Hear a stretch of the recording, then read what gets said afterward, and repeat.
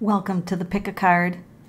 If you enjoy my videos, please click like and subscribe. And next to the subscribe button is a bell. And if you click that, you'll be notified of future videos. Take some time, look at the 3 piles, decide which figure you want to go with. Pile 1, 2, or 3. Now, let's say that you pick one and you decide later, you know what, I wish I would have listened to the other one. Do it. Listen to all 3. There could be information in all 3 for you. But to begin with, you might want to just pick one pile and see where it takes you. All right. The timestamps are going to be listed below also, if you want to just skip ahead to your pile. So we're going to start with pile 1.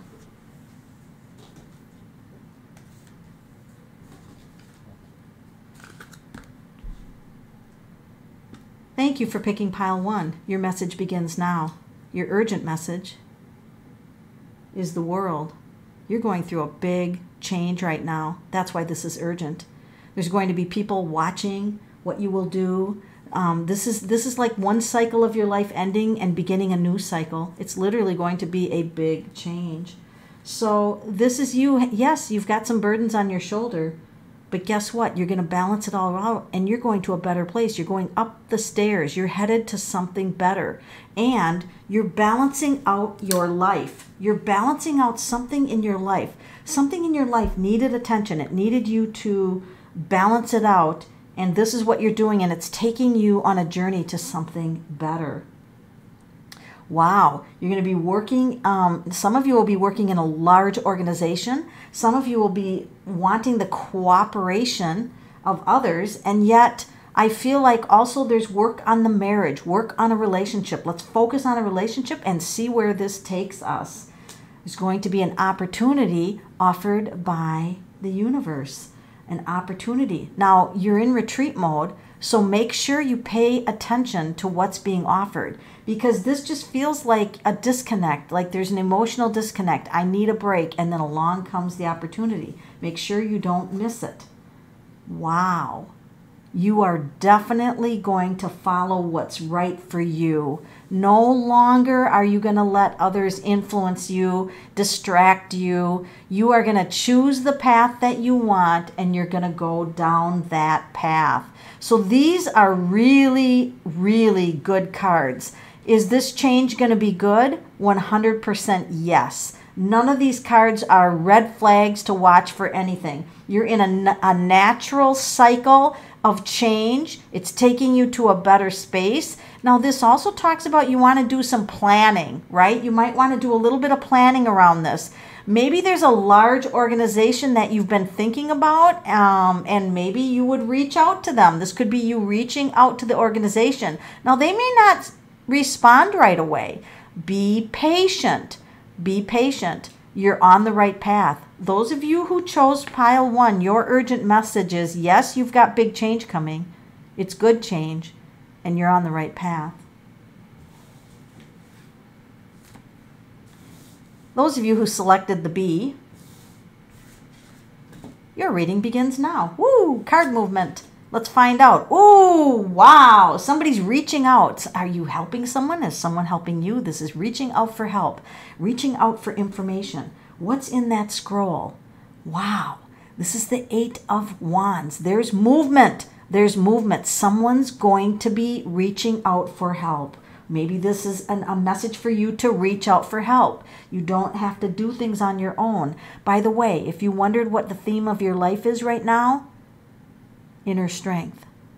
Inner strength. You're developing inner strength. So find ways, because there's flowers here, and she's not really harming the lion. She's having compassion. So this is inner strength. Developing your inner strength. What can you do that brings joy and develops your inner strength of who you are, accepting yourself for who you are and that you're a strong person? Now, Judgment card. So something here is amiss. So maybe you have a partner that's going through a hard time. Maybe they're not giving you enough attention. Maybe it's, you don't know what to do with this out of control child at home. I mean, things are out of control right now and you're a little closed off emotionally. So yeah, life is hard. Life is hard. For some of you, this coat of arms is dragging me that you might have family issues. You might have some family challenges that you have to get through. But remember, you're strong. You're strong. You can tap into this inner strength. You don't have to overpower anyone. You just have to know that inner strength can be a good thing.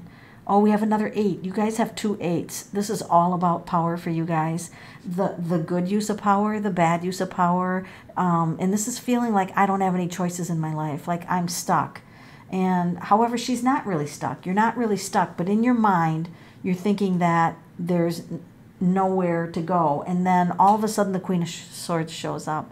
And so what I'd like to say about those of you who chose this pile is your urgent message is the Queen of Swords means use your thinking mind in a positive way. Instead of thinking you're trapped, thinking about how can you develop freedom in your life despite what's going on. So you can think like disempowering thoughts. You can worry until the end of the day.